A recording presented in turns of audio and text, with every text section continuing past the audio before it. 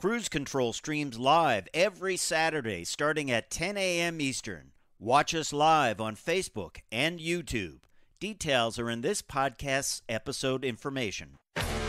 This is Cruise Control. Your on-air automotive magazine with co-hosts Fred Staab and Les Jackson. Everything you need to know about new and used cars. Industry news. We'll fix or repair your car on the air. Fasten your seatbelts and let us take the wheel. Now, your ride is about to begin. Because you're on Cruise Control. Cruise Control. Cruise Control. And welcome. You are indeed on Cruise Control, and so are we. You know us. I'm Les Jackson. That other guy is Fred Staab. We're here every single week, and we are live, and we are, of course, stocked with a whole bunch of stories from the car industry. Stocked up, Les, right to the ceiling. Stocked up to the ceiling. We actually have a van outside that story container. We have a whole crew unloading. But the fact is, stuff going on. I mean, it's by the way, even though the industry has only sold 14 million vehicles last year, as opposed to the usual 17 million, it's still a big seller's market. Oh, yeah, it sure is. And I tell you, they're selling, but the prices are going up everywhere. They are on the rise. GM is no exception. And one model, a model you and I have talked about a lot, it's not even released yet, and it's gone up over $5,000. Well, I'm glad I ordered two. And here's a hint. It's so big that if you buy this vehicle in Europe, you have to get a CDL license to drive it. Oh, wow. Well, no thanks. Anyway, but here, a little closer to Earth, could Toyota have a hydrogen-powered crossover in its lineup? Well, probably. Yeah, we'll talk about that. And also, Subaru refreshes its 3-row Ascent. I actually see some. I've never driven one of these, but I do see them around town. And we'll tell you about what they've done to refresh that vehicle. That's right. And we have a real treat in the last half hour. Ford's making more than 5,000 curated photographs and product brochures from the first century of the company's history that's available to the public online for the first time. This is great. I know a whole bunch of stuff I'm going to get. Ted Ryan, who's been on the show a number of times, he's the Archives and Heritage Brand Manager. He's going to join us in person. Yep. And we're going to see what stuff we can all get. I know exactly what I'm going for right away. And I tell you, I love the brochures, the freewheeling brochure, and my favorite has to be the 1958 taxi brochure. All the reasons to buy a 1958 Ford taxi, which actually was a pretty good-looking vehicle for a taxi. I would say that's kind of a stylish vehicle for a taxi, you know? Yeah, actually, they did a good job, and of course, those days they would build up the cooling systems and the automatics. Yeah. And they just run them to death. Severe duty. We're going to have some more severe duty when we come back on Cruise Control. We'll tell you which GMC model has gone up almost $6,000, and it's not even released yet. Stay tuned. Cruise Control is your on-air automotive magazine. Check us out at cruisecontrolradio.com.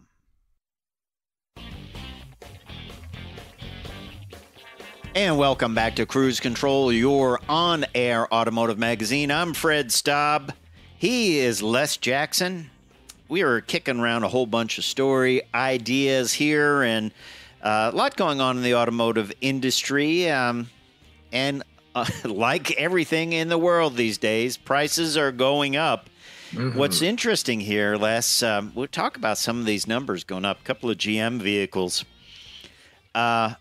The GMC Hummer EV, the price is going up over $6,000. And it hasn't, I don't believe it's been released yet. It hasn't been released. Yeah. So apparently it's, you just go to them and you say, how much is the Hummer? And they say, how much have you got? That's right. So the prices now for the EV2 are $86,245. The EV2X, $96,245, and the EV3X, $106,245. And those are some big numbers. According to GMC, these prices are up $6,250. That's 6%. And it's over. Like what, 3 days ago? Yeah, they say it's the price of commodity parts. Didn't even know you had commodity parts. And they've got 77,500 reservation holders. Now but those people are going to get price protection. They say it's not going to go up for them. Oh, of course they are. So there's going to be a cottage industry to get on the order books for a lot of these new vehicles coming out and sell your order. Sell your order. Have no intention of buying it. You're just gonna you'll sell your space in line. Say, well, hey, it comes with a price guarantee. You can lock it in. I bet people are doing that and just ordering a whole bunch of them. And I wish we had talked about this before we announced it on the air. But then you know what could happen? Nobody wants it. You get stuck with it. Well, but you don't have to take delivery. No, that's true. You might lose a deposit or something, I guess, depending on the state. More prices going up, though. Chevy Corvette, a hefty price increase. I think we should call it a rugged price increase. This is the rugged era. Welcome to Rugged Summer. This info comes from our friends over at the Mid-Engine Corvette Forum. We always like working with them. And Chevy has announced revised prices effective for vehicles produced on or after June 13th, 2022. Select options will be revised. Dealer invoice amounts will increase accordingly. So the Corvette will start now for an LT1 coupe base model $65,595. It was $59,000 when it first came out. Wasn't that the big deal? It was under $60,000. Well, yeah, but and I'm not. I'm certainly not saying 65,000 is a low price, but for what you get in the Corvette compared to whatever it's competing with, it's a bargain. LT2, which is what I think most people like because that's got a lot of the options, but not the leather wrapped dashboard. That goes $72,895 and $77,545 for the LT3, which does have that. But for $5,000, I can buy a cow, make my own leather. Well, you can, yeah. You do nice interior work. Cover the dashboard and have a lot of extra meat. Well, basically, across the board, I think that's about a $2,500 increase. It's really not. I mean, compared to what else is happening these days, that's not too bad. By the way, all of the color seatbelt options have increased to $495.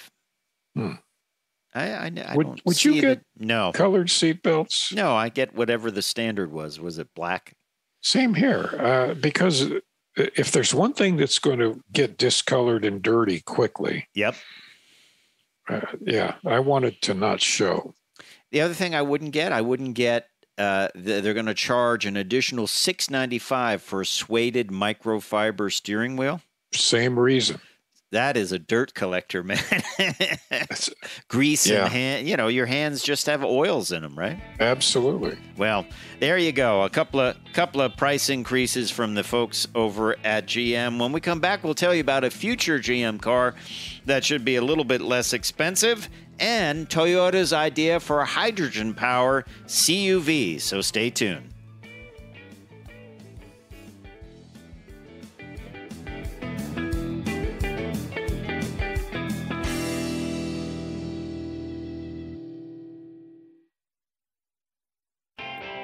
Cruise Control. Welcome back. Welcome back to Cruise Control. We went through the Corvette's little price increase. Frankly, I'm not upset by that one. Certainly not as much as the Hummer price increase, which I'm not going to buy either. Yeah. But just something to know about. Yeah. But there's a cheaper Chevy. That's right. We don't really know what the price is, but I think it will be cheaper than what we were discussing before. And we don't really have much information on it, but it is the Blazer EV. The reveal date will be July 18th, so exactly a month from now. Yeah. They say it is not going to be like exactly built on the Blazer platform. It will be a new platform, probably have the Ultium batteries, of course. It is EV powered, and looks kind of cool. We got a picture up on our Facebook page, Cruise Control Radio Facebook page, if you want to check it out. It's a handsome CUV. It's neat. Yeah, and they want to get more electric vehicles out there. And there was just an article that said that almost all of their vehicles, we know that they're going to do an Equinox EV model, obviously the Blazer.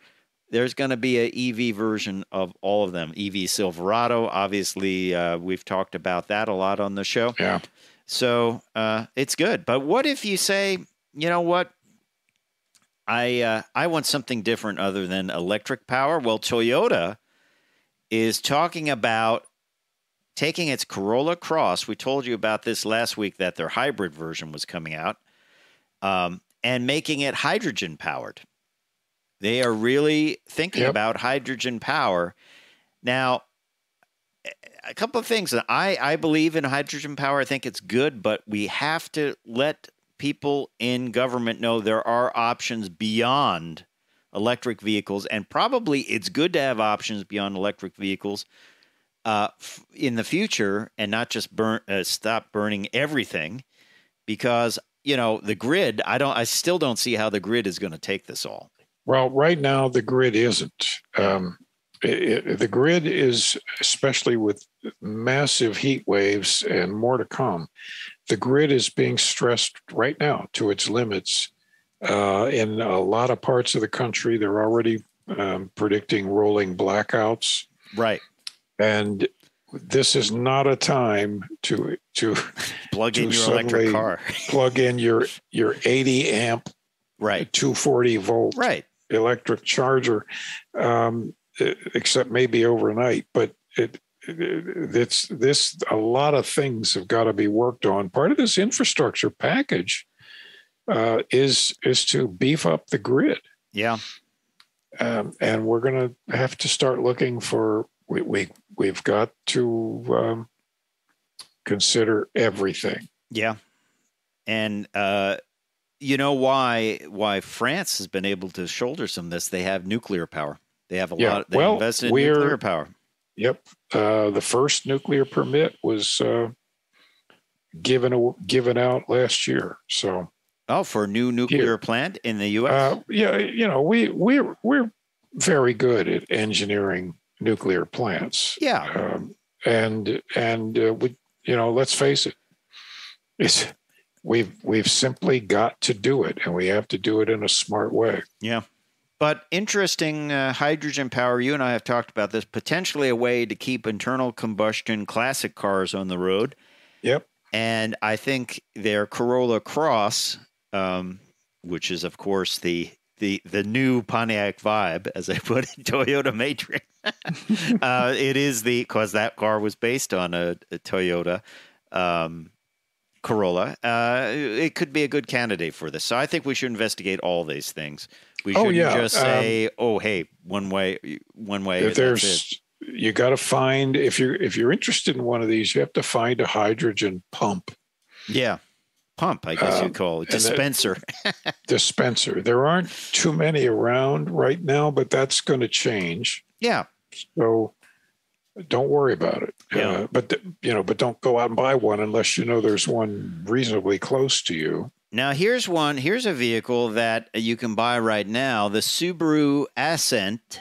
That is their 3-row. A lot of people don't think about this, but they do have a 3-row. Trivia points for Les Jackson. What was the name of their 3-row SUV before the Ascent? Oh, boy. It was part of a region of New York City. Yes. There's a film festival named. Yes, the Tribeca. Tribeca. I was going to make a joke and call it the Battery, but I could have been on those game shows, those old game shows. Clue, there's. That was a good clue. Yeah. Well, they've redone this Ascent. I've actually seen a couple of these on the road.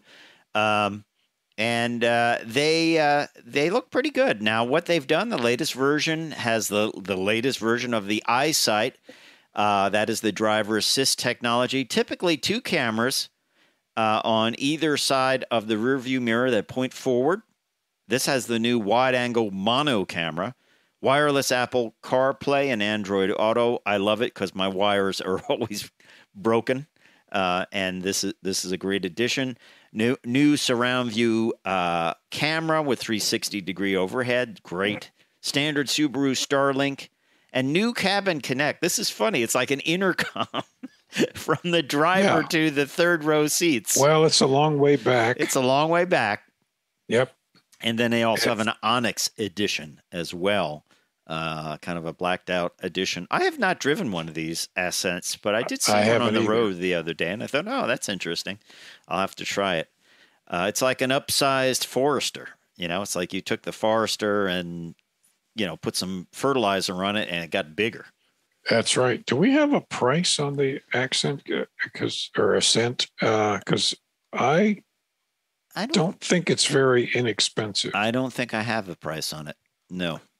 But it's the biggest vehicle they sell. It is Boxer powered, by the way. Boxer engine powered. Yep. So there you have it. So coming up soon, we're going to talk with Ted Ryan, who is in charge of his official title. Let's see, I have it here. Yeah, Ted Ryan, Archives and Heritage Brand Manager. He's going to be joining us after the break. And Ford has done something incredible. And this is a way I will spend a lot of my time looking at the Ford Heritage Vault. It is not only great pictures of Ford vehicles, but it is also, they have a tremendous amount of brochures on available. And I don't know about you, but I used to love getting the brochures. As a kid, I would go in. Same here. I still have the original Camaro brochure. Ted probably wouldn't like hearing that, but yeah, I do like Chevys as well. Truth be told, he must like Chevys as well. He's a historian. I used to get them every year. Yeah. And just drool over them. Yeah. And some of these, they have one from the 70s, and it's got the Pinto in it. And believe it or not, I was surprised to realize the first generation Bronco was sold up until, I think, 1977. At that point, it was pretty long in the tooth, Well, yeah, it was. So it's just great to look at all this stuff and see pictures of these cars going back to the early days. Ted is going to join us, though, after the break and bring us up to date. Tell us how they came up with this idea of the vault, and he can show us some of the cool things that are on the website as well. I think I'm going to be spending a lot of time on this, and it's great. Right. I think Ford does it the best with their heritage stuff, and I think Ted Ryan's a big part of that. So I've owned a lot of those Fords that you're showing there on our Facebook page. Look at this. It's a station wagon with a rooftop tent. I didn't own one of those. Yeah, but one of these would be nice, a Mach 1. So that'd be cool. Yep. Yeah. Well, we'll be right back with Ted after this. Stay tuned to Cruise Control.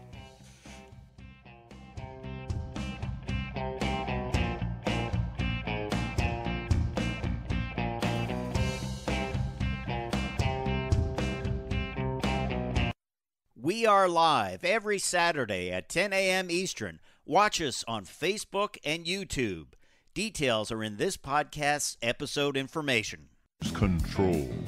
And welcome back to Cruise Control, your on-air automotive magazine. One of our favorite guests is Ted Ryan, who is Archives and Heritage Brand Manager for Ford. He does such a great job because, let's face it, the automotive industry and automotive history, it's all about history, and it really, evokes, where you were when that vehicle came out. You love looking at this stuff. You love remembering things maybe you saw back in the day. And Ted, you've got a big project here, and it's basically a vault of really cool information from Ford that has been brought out and made available to the public. I mean, we always love the way Ford helps us as journalists with you're trying to tell a story. You need B-roll footage. You need, stills of old vehicles. But now this is open to the public. I guess tell us how this whole project got started. I mean, what was the idea behind it? This has been a 2-year labor of love. Our team has been working to digitize our collection for the past 5 years or so. But we wanted to find a way to make it available to the general public. The picture on the screen right now is actually one of our video vaults, and that's showing some of the archives. So wow. We began with our digitization project, but the goal was always to be able to share it. So we had a team meeting almost 2 years ago. I'm giving you some inside pool here. And at that team meeting, I said, we're going to do something so that a kid writing a paper on a Mustang in California, or a media journalist, or the Mustang Enthusiast Club, they can all get stuff that they've never gotten before. So we digitized 3,000 plus photos, every Ford and Lincoln and Edsel vehicle between 1903 and 2003. And then more importantly, we digitized the brochure collection. 3,500 plus brochures have been digitized and placed in the Ford Heritage Vault. Wow. Complete with the color selections and all that. Oh, wow. Man. Everything. And that's part of the joy of the site is geeking out on some of the different vehicles. I was looking at a 59 T-Bird brochure the other day. Wow. And that's the year that you could do all the color variations. You could have a roof that was black and the paint color that was a different color, and you could do all of those different variations. And it's just fun to be it's a trip down memory lane to be able to see all of those. And plus, I did a T-Bird enthusiast demo the last week, and they were going crazy. And then the Lincoln guy, when I did the demo for him, he said, "Great, I'm going to download every brochure." I'm like, "You don't need to download them all. They're all here. You can get them when you want them. It's in the cloud. No need to download terabytes of information." I mean, what are some of your favorite things you found, Ted, like that you were surprised at? You talked about the 59 T-Bird. I mean, I think on the Ford media side, I just found it interesting. There was a Ford brochure on the 1958 taxi cabs with the Ford Mileage Maker 6 and all the cool features there. Just the level of information in these things was huge back then. Some of the more interesting ones, the recreational ones, were amazing. You should have flashed that photo up earlier of the station wagon with the camper on top. Yeah. Well, that came out of a recreational brochure. Yep. And we had others like that as well. Although I will say, for your listeners, if you're trying to hit the site right this very second, it's down.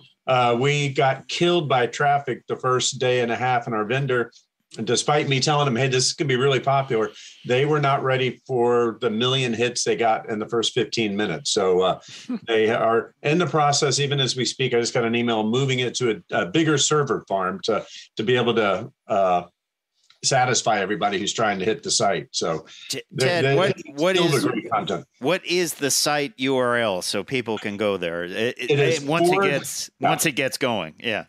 FordHeritageVault.com is the site URL. So I just did a search on Google. If you just put in Ford Heritage Vault on Google, it's the first one that pops up as well. So it was so frustrating because it was working this morning, and I was so excited. I was doing another radio interview, and it's working, and we're walking through, and he's downloading a brochure, and I was going to do that with you guys, but unfortunately, it went down just a few minutes ago as they're moving it.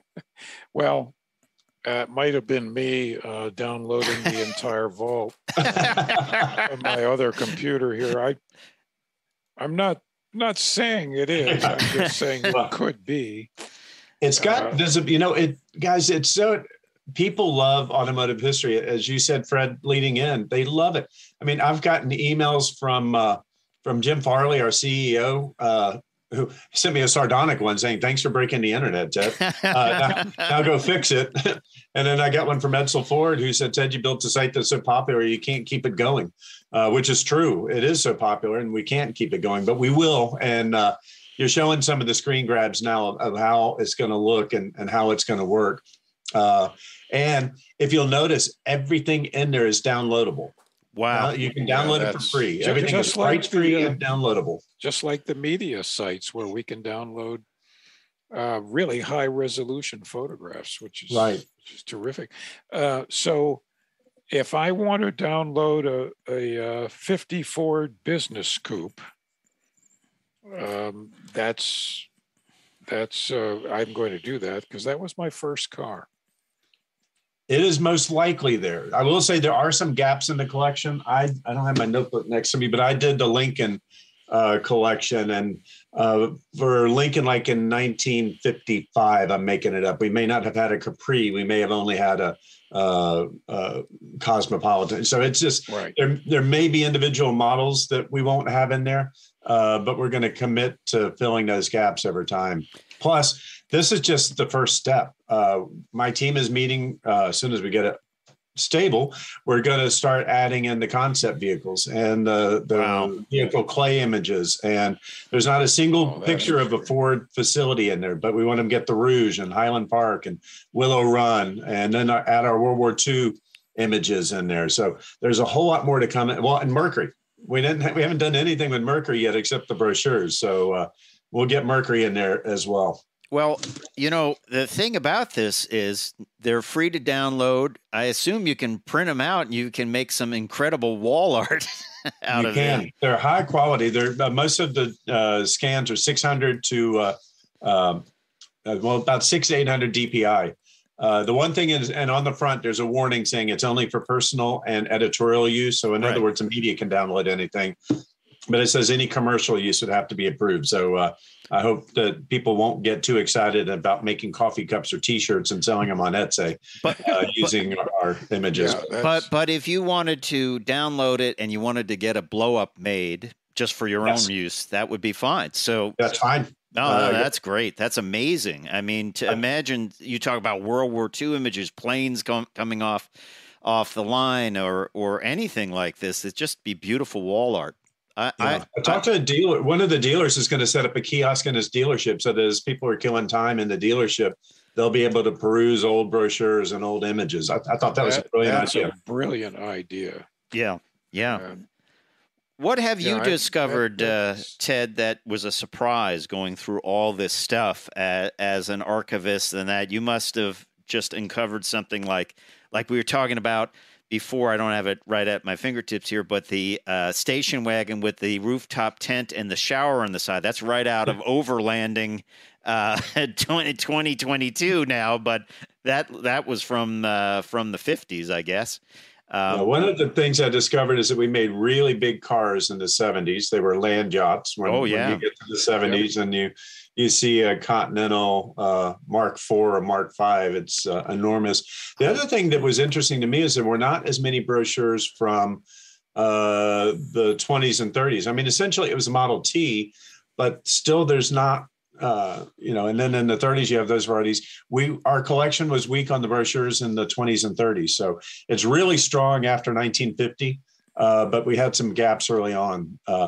The Mustang, the multi-vehicle brochures. And the other thing, too, is I was telling my staff, it's like, I think we could teach American history using nothing but these brochures, because you see fashions change, styles change, everything changes over time. And you can see that evolutionary growth of the auto industry and of people in general by looking through these brochures. Yeah, I was looking at the one from the late 70s. It was like a multi-model brochure. Couple of takeaways. It reminded me of Charlie's Angels because they had the Pintos and the Mustang 2s, all the cars they drove. And then I was surprised that the first generation Bronco lived on until 1977. By that time, it was pretty old looking compared to the rest of the lineup, That's actually a sad tale. Do you know why it lived on? The second generation of Bronco was canceled. It was there were two varieties. One was called the short horn and one was called the mid horn. Those were the code names for them. Dick Nesbitt was a designer working on them, and he shared the drawings with me. But during the Arab oil crisis and the renewed focus on catalytic converters and mileage and this and that and the other, the second gen Bronco was killed in 1974, or it was going to be the 74 Bronco, it was going to be second gen, and it was killed in 72. That's why that first generation went all the way till 78. Will you have pictures of those vehicles that were never released? Down the road, but yes. Very cool. We'll be right back with Cruise Control. Stay tuned.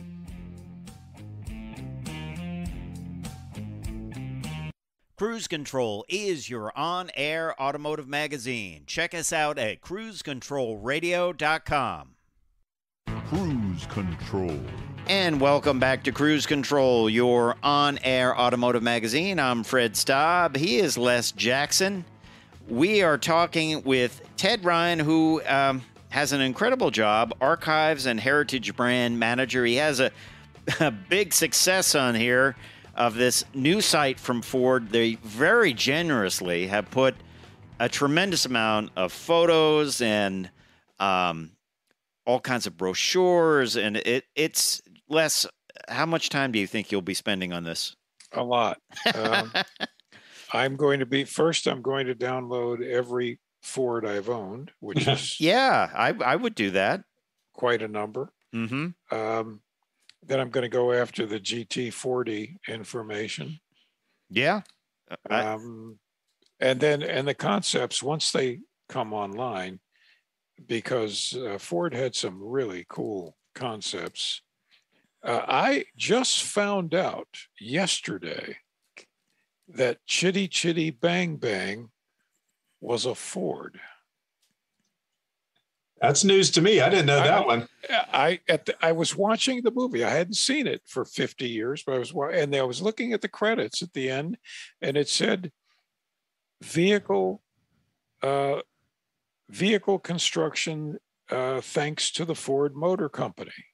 Oh. So I want to research that and find out, okay, what did Ford do there? I'm going to research that one too. Our LA department and I have a good relationship. I've been doing a whole lot of research on James Bond Ford vehicles over time. I'm going to add Chitty Chitty Bang Bang to that list.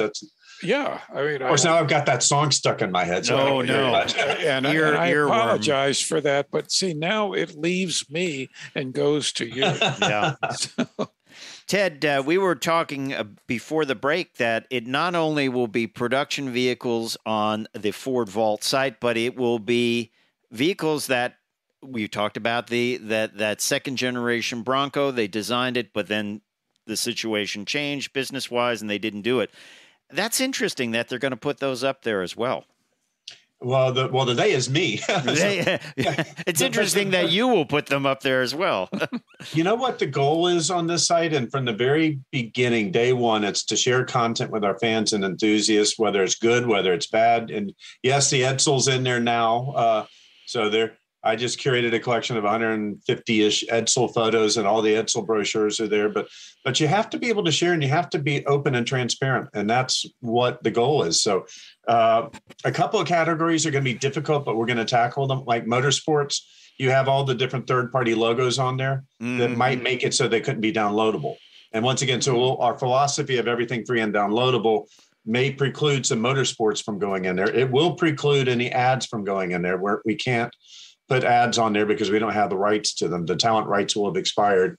So if the site is going to remain free and downloadable, it's going to make it so that it's mainly going to be images of vehicles and or employees and or buildings that we own, et cetera. So the other big collection is we just finished scanning 60,000 Ford of England negatives. And I've got somebody who's working now curating the complete library of every car built by Ford of England. Wow. And that's going to be exciting as The well. Consul and the Yeah. what about all the trucks? Is that a separate entity? Or? Separate entity. It's coming now. The F series are in there now, but we really just focused on the F1, F100, F150, and F250. Bronco. The brochure wise, we did get up into the 6s and 7s, but photographically, we focused on the passenger vehicles rather than the work vehicles. Wow. Yeah, it's just amazing stuff. And once again, you can download these things. You can print them out as long as you're not selling them. If you're using it to hang on your wall. And what a beautiful way to decorate your office with all this. Ford is the only manufacturer, I believe, that has done this that I can think of. Maybe more will follow now once they see your success. The only U.S. auto manufacturer that's done this, but I will say Mercedes has a killer site for their historical materials, and I have some old press releases on there as well. And but U.S. auto wise, yes, we've got the largest collection. Chevy does, or GM has some brochures online, but nothing approaching the 3,500 that we have. And Stellantis has a smallish image library. But, keep in mind, Ford didn't have anything until Thursday. So, good point. But hopefully other automakers will follow this lead. And once again, the goal is when we sat down, we said, okay, if a student writing a paper, a media journalist looking for a last second image or fact to fill out a story, right, a casual fan or an enthusiast, those are our 4 categories that we're gearing this up for. What can we give them that they want? And I think particularly the brochures are more for the journalists and the enthusiast. And then the image library is for the student and for the casual fan. And if you use these, do we have to credit them, or is it? No. So it's, what do they call that? Open. Yeah. Open Creative Commons. It's, just as Inside Baseball, when we use stills that people see during the show, they're provided. Hey, you're talking about the vehicle, so you can show the vehicle, and that's kind of how it works. Great stuff, Ted. I mean, I've worked on some similar projects, not this big, but it's just the amount of material. It must have taken you a long time to do this. It's taken 2 years, and it's been a labor of love. And keep in mind too that you're talking to an archivist. This is what I do for a living, and the ability to be able to share our collection, and the rest of my team feels exactly the same way, is exciting for us. This is what archivists love to do. We collect, we preserve, and we disseminate historical material. So we've collected it, we've preserved it. It's, when you were showing some of the pictures in the archives, those negatives are actually stored in chilled coolers that we cool it down to 38 degrees. And that'll help the negative last hundreds of years. So, wow. We have, he's showing some of the photos of the archives. We have 30,000 square feet, 16,000 cubic meters or cubic feet of paper, 2.5 million photos, and hundreds of thousands of video titles. Wow. There's some Broncos in the archives there. That was going to be for the Bronco launch in 2020, but unfortunately COVID wiped it out. All the media were going to be invited to the archives, and we had curated a display of the Bronco through the years. It's just a cool looking place, the archives. They look like a bunker or something. We'll hold on for the next party. I want to. How deep so far have you gone into the World War II production? All those pictures of the bombers coming off the assembly line at every hour. Photographically, we've scanned quite a bit, but keep in mind, in 1956, Ford donated a large portion of its photographic and paper collections to the Henry Ford Museum. So that World War II collection is a split collection. We have portions of it, and the Henry Ford has other portions of it. Then we donated all of our moving image footage, all of the films, to the National Archives. So if you're Les and Fred, if you're bored one day, go to National Archives or type in National Archives Ford Motor Company Film Collection, and you can watch all these amazing films. Ford paid to have them digitized and by the National Archives, and you can watch these great movies on the production of planes during World War II or the building of the Rouge prior to World War II. It's a fantastic way to kill time on a boring conference call. You can get lost in history, Ted, once again, what is the website? We know you're having a little bit of teething pains here, but you'll get them sorted out. Yep. The website is FordHeritageVault.com. And as Fred mentioned, we broke our server, or the enthusiastic Ford fans broke our server. So we're having to move it to a bigger server farm to get it up and going. And I will guarantee you the site will be better next weekend than it is this weekend, but FordHeritageVault.com. Yeah, very good. Ted, we always enjoy having you on the show because you have that passion for this. And we share the passion. We just don't happen to have all those things that are maybe we do now, right, Les? We're going to have it. I guarantee you. Yeah. All right. Well, we appreciate you listening to Cruise Control. Make sure you check out that site. Make sure you check out our site, cruisecontrolradio.com. Time for me to say I'm Fred Staab.